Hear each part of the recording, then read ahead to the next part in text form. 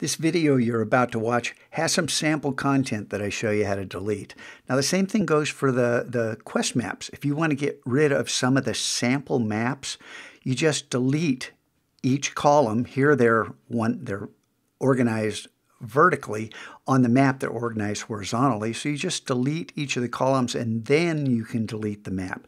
Now as far as this content goes, we plan on replacing this in the near future, so if you're watching this video sometime way after June 18th, you may see different starter content here. Don't let that confuse you. If you want to eliminate it, go ahead and do it. If you want to keep it, that's up to you. But everyone in this training, delete this.